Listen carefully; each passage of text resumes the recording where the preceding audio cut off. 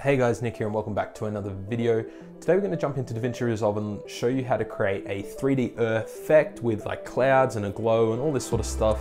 And although it's not going to be a super technical tutorial, I think it's going to teach you a lot on how to deal with 3D shapes in Davinci Resolve. So let's show you what we're going to create. And yeah, we're just going to jump in now and show you how to do it. Okay guys, so let's jump into Fusion to create this effect. So the first thing we're going to do is create a new Fusion composition, and we're just going to call this Earth. 5 seconds, 24 frames a second, that should be fine. I'm just going to drag that onto the timeline and then make sure you play heads over it and jump into Fusion. All right, so here we are in Fusion. Now when working with 3D models inside of Fusion, you're definitely going to want the double viewer open. So that is just enabled by this little button here. So if you see the two rectangles, click that, you get the two viewers and vice versa. So make sure you've got that. Cool. So we're going to create a few different objects. We're going to start by creating the sphere, so the Earth. So to do that, we're going to hit Shift Space and we're going to type in shape. And it's going to bring up our shape 3D and we're going to add that to our scene. Awesome. So make sure it's off here by itself.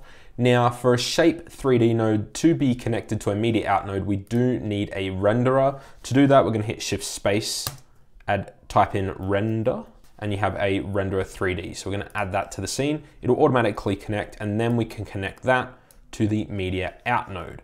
So this media out node here in the second-hand viewer, this is what our render is going to look like once we've finished with everything. And then if you drag the shape 3D into the first viewer, this is our scene. Now navigating around 3D space can be a bit complicated. I use a Mac and a Magic Mouse, so I can't really explain how to do it. Currently, I'm just sort of using the scroll wheel that's going up and down. If I add the command modifier, that makes me zoom in and out. And then if I add the shift modifier on top of that, then I sort of rotate around it. Yeah, it might be different for you guys just because of how my setup is. So currently we have a plane. So a plane is just a flat 3D object. It is in 3D space, but nothing special about it. Obviously we want a sphere. So if we click on the shape 3D node, you can see over in the inspector, the first option we have is the shape it is. Awesome. All we want to do is change that to sphere. Now, obviously we have cubes and all this sort of lovely stuff, but we want a sphere. Now, if you do have a look around, you can see that the edges here might be hard to see because of the color. If we go wireframe, you can see here that it is quite jagged, okay? So what we're gonna wanna do is increase what is called the subdivisions. And the subdivisions is the amount of planes that make up the 3D object. A plane being this little square here, all these little squares that make up the sphere. So let's increase the subdivision while we're in wireframe mode so you can see what it does.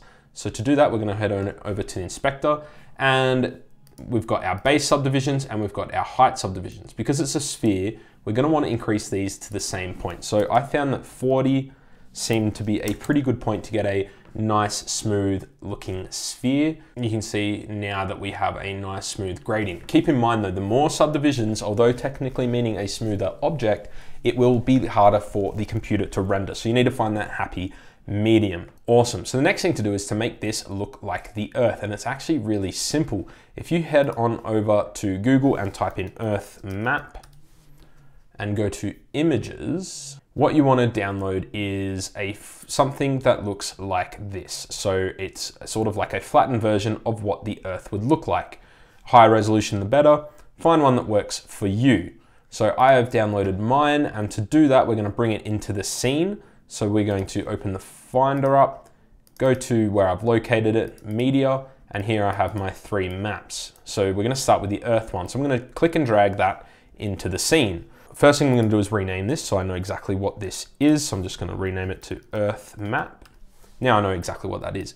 To make the sphere look like the Earth, we just need to connect this to the shape. You'll notice we have 2 inputs. We have a material input and we have a scene input.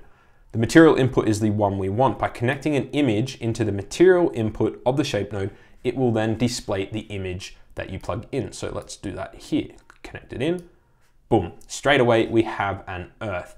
And the reason that this works so well, although if you do zoom in, you do get a little bit of weird artifacting here, especially around the polar caps, but it works really well, and that's because that particular image is designed to look exactly like this when applied to a sphere. Now that we've done that, let's quickly, even if you go through after the fact and change the shape, it'll still apply, but the way it applies could be a little bit different. So cylinder, same thing, get some weird kind of wacky sort of things going on. So we're gonna go stick to sphere. Now we're gonna pretty much leave it as is. Now we're gonna want to add clouds to this scene. Clouds are gonna be done the exact same way as we've done this, except we're gonna use a cloud map. So instead of typing in earth map, if you just type in cloud, it's gonna come up. And you want a black and white image. You do not want any color in this image because the black will be transparent or see-through and the white is going to be opaque. So lots of different patterns. Download one that you want, and once you've done that, we're gonna drag that into the scene. Here's mine, boop, done, and we're gonna rename this one as well. So we're gonna rename this to clouds map. Now, we need to plug this into another shape 3D. To do that, I'm just gonna copy the original one and paste it. And I'm going to plug the clouds into the material input. So we've got this ready to go. Then just drag the output of that shape node to the output of the original one. And what that is going to do is merge them together and give it a sec to sort of do its thing. So now clearly there's something weird going on. So we need to do a few different things. Number one is we need to make sure that the clouds map, so this sphere is slightly larger than this sphere. Otherwise we will not see what's underneath. So find the shape 3D, so the earth one. Let's go to the scale. So under the first tab here. So the current radius is set to 1. That's nice and easy to work with. So if we go to the second one, we're going to do something like 1.05. So it's gonna be ever so slightly larger. And if we plug the merge 3D node now into our little scene here, we can kind of get a better idea of what's going on. So to get this to look properly, we're gonna go to the shape 3D node. Actually, let's rename this one. So we're gonna rename this clouds, so it's easy to track, and we can rename this one earth. All right, so with the clouds sphere, we're gonna go down under the first tab in the inspector, down to blend mode, I believe, yes. And we're going to change it from additive to screen. And we can change the gain. The gain is going to be the amount, so it's almost going to act like opacity, so it kind of goes a little transparent, and we can kind of start to see how big this sphere is over the original. So we can actually go up to the top here, and what we're going to want to do is kind of make it, I'm going to shrink it really low, just like that, and we're going to turn the gain back up. All right, so now we have the clouds. It's starting to look more and more like the earth. We're gonna do a few things. We're gonna add a camera to the scene.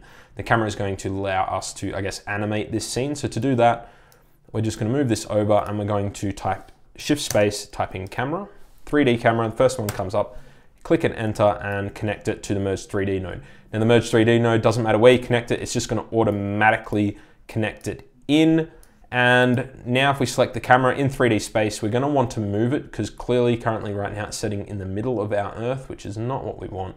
So let's drag it back a bit. We'll see a real world, there we go, cool. So now we are getting a good interpretation of where the earth is sitting, looking good. There is a little bit of a weird artifact in here. I think maybe we need to make the clouds ever so slightly bigger. So we're gonna go 0.2, seem to make it worse. Awesome, so now we've got this. What we're gonna wanna do is now do some animating. So to do the animating, we're going to have the clouds rotate around the earth and then we're gonna have the earth rotate as well. So to do that, what we're gonna do is going to grab the sphere, so the cloud sphere, and we're gonna head on over to our transform tab. And under the rotation, we are going to add a little expression. So we're gonna say X equals Y. So drag that down. Ooh. Let's reset that first, cool. And then we're gonna double click in the Y and go Y equals enter to Z. So now when we rotate the Z axes, they all kind of rotate together. So we get more of a diagonal rotation. So all I really want you to do now is we're gonna go to the start of our scene, set a keyframe for all three,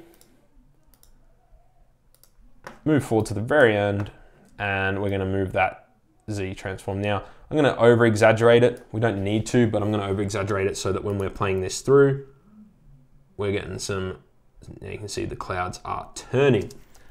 Awesome, so hopefully you guys are following along. You know we're gonna do the exact same thing with our Earth sphere. Over to the transform, same with the rotation. Let's reset that all together. Equals, enter, together, double click, equals, enter, together, enter. And now we're going to set the same thing at frame 0. I'm gonna set keyframe for all 3. And we're gonna move forward. And this time I'm actually gonna go in the opposite direction. So the Earth is rotating kind of differently at the very least. Cool. So now if we change this so that it is a little bit easier to see and hit play, now you can see we have our Earth moving. Obviously the clouds are quite exaggerated, but that's just the point of this video. So we're nearly done with this scene. All we're gonna wanna do now is we're going to animate the camera. So what we're gonna do is we're going to set the camera probably back here at frame 0. So let's go to frame 0. And we are going to zoom out a little bit. And we're going to set a keyframe for the Z translation, the Z being the blue axis. So what we're gonna do is we are going to set it there, set a keyframe. We're gonna move forward a little bit, not long. And we're gonna come in real close. Perfect. And then from there, it's gonna automatically keyframe. And then from there to the end of the scene, we're just going to move in ever so slightly. So what we end up with is this camera that flies in right at the start and then slows in, but still zooms in. Quite a dramatic camera move. It looks kind of cool. Almost done, guys. Just 2 more things to do. What we're gonna do is go to the spline editor and we're gonna find the camera. So click the camera so we can see it. Click this button to zoom to fit. Then we're going to select, drag these to here, Shift S, animation so that it looks a little nicer and not super drastic. Cool, that's done. Last thing is we're going to add a glow to the Earth so that it has a little sort of something else to it. So to do that, we're going to add it after the renderer 3D. So obviously everything here is in 3D. The renderer 3D now converts it to a 2D image, which we can apply a glow to. So hit that, Shift Space, type in glow. I'm going to do this one here. And that looks quite intense. We're going to change some things. So the apply mode, we're actually going to go to merge under. What that does is sort of makes the glow sort of underneath it. And we're going to turn off the alpha glow. We're going to turn off the green and we're going to turn off the red. So it's a blue glow. And we're just going to increase the size a little bit and the glow amount. So now it's quite exaggerated for this example, but that's the idea. Cool. Pretty much done with this one, guys. If we head on over to our project, we have our Earth coming in. Now, if we wanted to add stars underneath, I find the easiest way, honestly, if you're not animating with the stars, is you can just drag an image in. So you could bring in some stars. So we could go to the desktop. Let's bring in some stars. Chuck that one in. Slap that underneath and just like quickly zoom in on it, like so. And now, if we are to play this through, we have our flying in, our Earth rotating and flying in. Very cool. So hopefully this has shown you a little bit about 3D objects inside of Fusion and how to create a 3D Earth. Now, ironically enough, this same principle does apply to other planets. So if you were to type in Jupiter map and go to images, you're gonna get a Jupiter map. Same with Moon and all these other different planets. So you can go off and create your own planet. And yeah, I'd love to see what you guys are creating. So make sure you leave that down below for me to check out. So there you go, guys. That's how you create a 3D Earth or planet in Davinci Resolve. As you can see, it's a pretty simple process and you can create a bunch of other different planets with this sort of method. Make sure you tag me if you decide to create something. I'd love to check it out. And yeah, if you enjoyed this video, make sure you hit the thumbs up button. And until the next one, see ya.